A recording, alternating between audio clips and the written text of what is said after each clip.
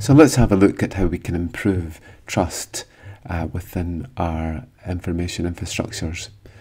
And we're going to focus on key distribution centers and see how they could be used to be able to create a much more trusted infrastructure for the management and control of our encryption keys.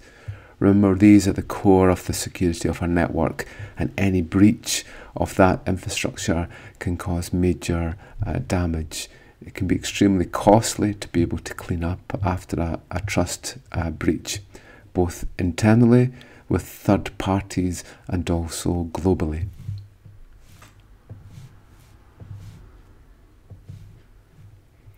So this is what we have, and that what we must do, and increasingly we have more and more devices which are using encryption keys, and more we're using encryption to be able to protect data. So those keys are typically session keys which are happening between devices, and can be user logins, device infrastructures, VPN networks, and so on.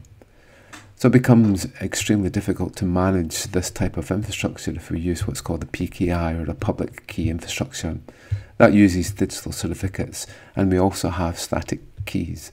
The problem with that is that a breach of one of the keys can actually cause large-scale loss of trust within the infrastructure.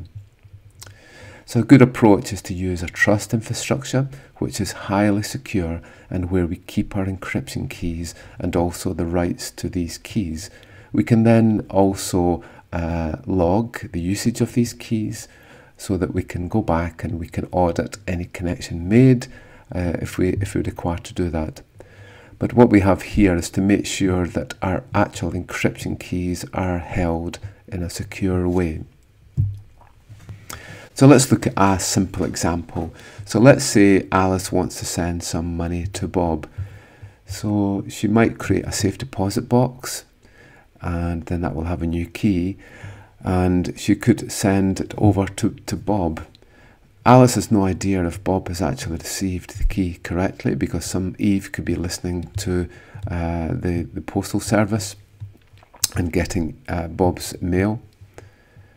Also, Bob has no idea that the letter that or the key that Alice sent is actually the correct key. So with this, we bring in a level of trust. So let's say that Alice and Bob trust Trent. And then what they do is that they create a padlock with a key, and then they register that key with Bob. This is their long-term keys. Alice also has a copy of her key, and Bob has a copy of his key. So what we want to do is to be able to use these keys to be able to pass a new secret key, or the new safe deposit box that Trent has created.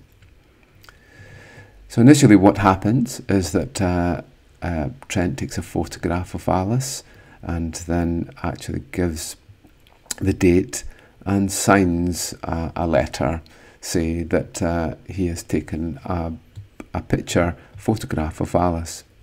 He then puts the key into a sealed envelope. Let's say it has a lock on it. It could be a box here. He takes Bob's key and then will lock that sealed box with Bob's key. He then puts that sealed box into another box and puts in the key. That will then be locked with Alice's key. Next, he sends that to Alice, and Alice has a look and takes off the key, and she puts the money into the safe deposit box. Next, she sends the sealed envelope or the sealed box along to Bob, and Bob, with his key, is able to open up this box, checks the photograph of Alice and also the date that was taken, and then he has the key and will go and open up the safe deposit box and get his money. So that's roughly how it works. Trent is our most trusted entity here and will hold both Bob and Alice's keys. At any time, Trent can ask for the keys to be refreshed or replaced. But every single time they want to pass money to each other, we'll create a new key. So probably what happens is that Bob once he's taken the money out, it's not really used anymore. So let's look at a simple example of a key distribution exchange. With this, we have two long-term encryption keys, KA and KB. So KA is the encryption key that Alice has, and KB is the encryption key that Bob has. They will keep this as their long-term key. We might refresh after a certain amount of time, but generally this will be the long-term key, and we need to make sure that these keys are kept securely on the devices or with the users, and also with the KDC. So when Bob wants to speak to, when Alice wants to speak to Bob, she sends a request with the identity of herself and the identity of Bob. So Bob's identity will then be matched to his key, and also to Alice's key. The KDC then creates a session key, so it's a random key, might be a 128-bit or a 256-bit key. But next, the KDC will encrypt the session key with Alice's key and send that to Alice. Same again, Bob's key will be used to encrypt the second key and then send that to Bob. They then decrypt with their long-term key, and they should both end up with the same session key. So when they're communicating, we will take our encryption key, we'll take the message, encrypt with the session key to get a cipher, and on the other end we will decrypt back to the message. So let's see if we can have a look, an example of this. Okay, so we have a long-term key for Bob and Alice. We will then encrypt and then decrypt with each of the keys, and hopefully at the end we'll end up with the same key. So we'll just try a few examples just to make sure it works, and we can see here that it gives us the same key at the end.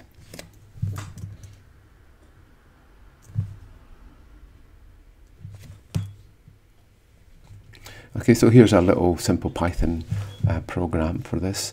We'll generate a random number up to the power of 128. Convert that into an MD5 hash, which is 128 bits. Let's say we just need the 128-bit key. We'll end up with Alice's key. We'll do the same for Bob. We'll end up with Bob's key, and this will be the long-term key. We'll then create a session key here, and for the session key, we'll again create our 128-bit key from this random number, and then we'll create the YA and YB using AES encryption and send it over. And then when Alice decrypts, she gets this, and when Bob decrypts, he gets this, and hopefully at the end of it they'll end up with the same key. So that's what we saw here. There's two random numbers, there's the encrypted version of the new session key being created. You can see it's different, and then we'll create our two session keys at the end, which should be the same. We can enhance this by not needing to, just like what we saw when we were creating the safe deposit box. What we can do is that we can send both the YA and the YB values back. So that's equivalent to what we were doing earlier. Alice will be able to decrypt to find the session key, and then to encrypt a message to Bob does the same thing, but this time we'll send YA and also YB. YB is the value that Bob would have got before, but now what we do is that we use the YB value to be able to decrypt to find the session key. We then decrypt with the session key to find the message. So in this way we don't actually have to communicate with Bob here. We can handle it all through Alice and then send to Bob. It's almost impossible for Bob, for anyone else to interfere with the communications here, because only the KDC will know Bob's long-term key. So when he tries to decrypt this value here, If it's not from the KDC, he won't get the right session key. And then when he tries to decrypt the message from ciphered message from Alice, that if it's anyone else apart from the KDC, he will not be able to decrypt this value here back to the message. So that's the way that a KDC actually works. And the good thing with it is that we can actually make sure that our long-term keys are kept secure. So one of the methods that's actually used to implement this in real life is what's called Kerberos. And Kerberos overcomes some of the problems by having a lifetime value that will actually define the amount of time that the keys are actually usable for. So in this case, Alice wants to speak to Bob, so we'll send, as we saw before, the identities of Alice and Bob. Trent has Bob and Alice's long-term key and creates a new key, K. Then two values are sent back where we include the time of the actual creation of the keys, the lifetime of them, how long they're allowed to last for, this session key, and Bob's identity. We'll also send back to Alice the EB value, which is for Bob to actually interrogate. We then Alice is able to decrypt this value to find the time of the creation of the key, the lifetime, and the key to be used, and also Bob's identity. She will then send through this value, and Bob will then again find out the time, because he can decrypt this with his long-term key.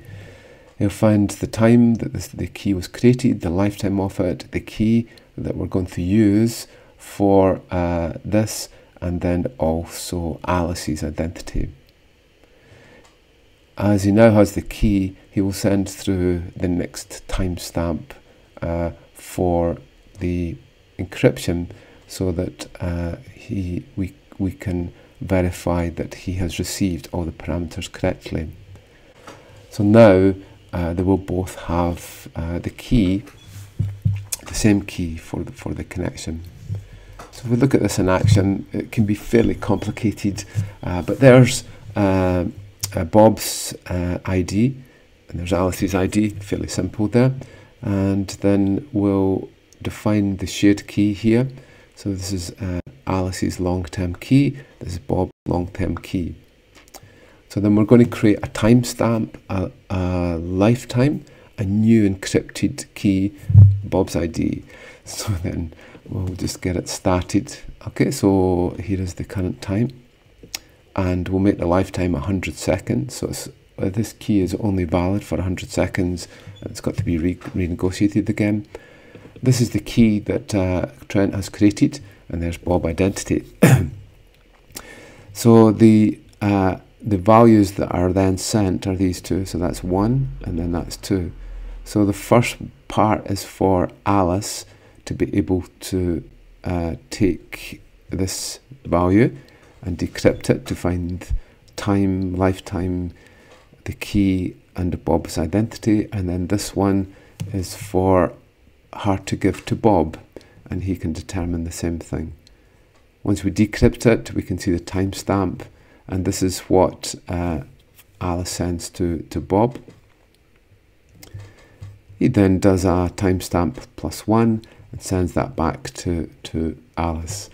And in this way, we can actually verify the keys that are passed.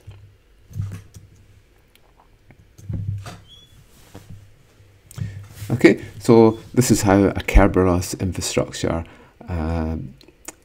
is created. Any breach of the keys, we can make sure that we refresh them for the long-term keys, but we need to make sure that the infrastructure in here is highly secure. If we want, we can log each of the keys that are created and each of the identities which actually created them. So if we needed to go back and actually find a key and also decrypt the message, then we will have a copy of it here. But perhaps what we do is that we make sure that the keys never exist ever again. Okay, so that's been an outline of key distribution centers and also for Kerberos. Thank you.